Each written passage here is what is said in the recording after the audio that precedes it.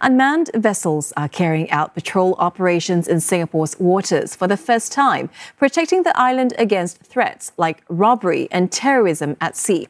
The Navy has secured 4 Maritime Security Unmanned Service Vessels, or MARSEC USV, which can carry out security operations without anyone on board, as Aslam Shah finds out. Travelling at speeds of over 46 kilometers per hour.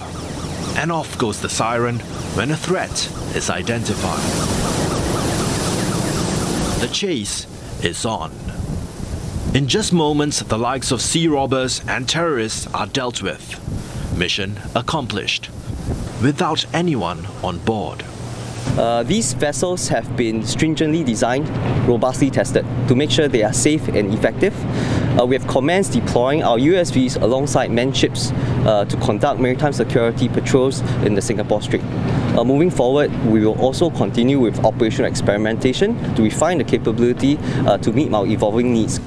Such unmanned technology helps the Navy overcome manpower limitations in Singapore while still getting the necessary job done.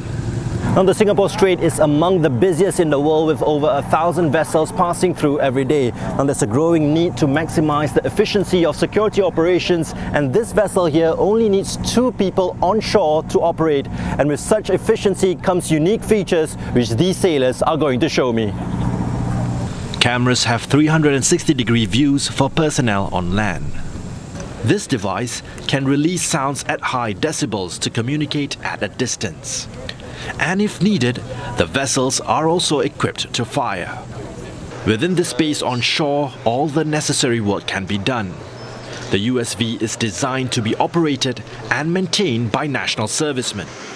The system and user interface is easy to operate and intuitive, just like a navigation app where you plot the location and the USV will autonomously navigate there.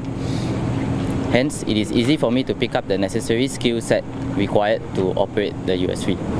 The Navy says it will continue experimenting ways to enhance these vessels for a wider range of security operations. For now, manned vessels will still be part of its operations. They will complement the USVs and provide the human presence that may be required for on-the-ground decision-making.